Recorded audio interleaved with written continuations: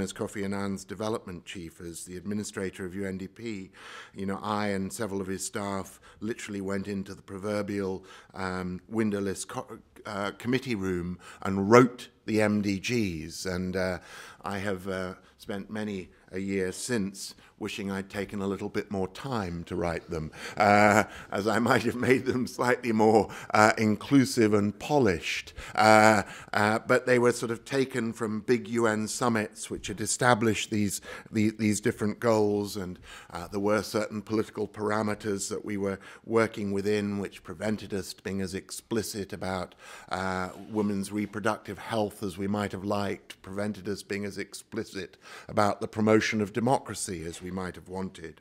But nevertheless, these goals, clumsy though they are, have become, in a sense, the first primitive effort of a global society to create a global social safety net. And it is quite astonishing the difference they have made. People always, like to point to the terrible continuing poverty in many parts of Africa to suggest the MDGs have failed. But in fact, the principal MDG, the halving of world poverty by 2015, from the baseline of 1990, will have happened. And across many African countries, things like universal primary school enrollment will have been achieved. There will have been striking improvements in maternal mortality in many parts of the world, including some very, very poor countries indeed.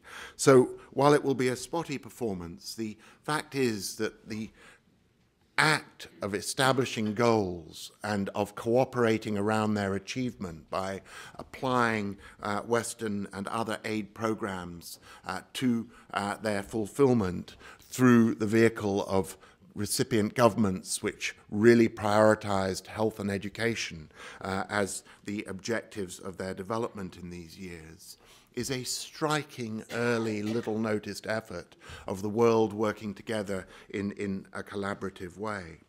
But I describe in the book how the real ambitions of the MDGs, which, in a sense, fall short of what many of us might have hoped for, because they are a little bit of an orphan out there as a first effort to cooperate around reducing global poverty. But the thought that they might have led to much more formal arrangements, and there were lots of efforts to do it, the UN summits, but a big G8 meeting at Gleneagles.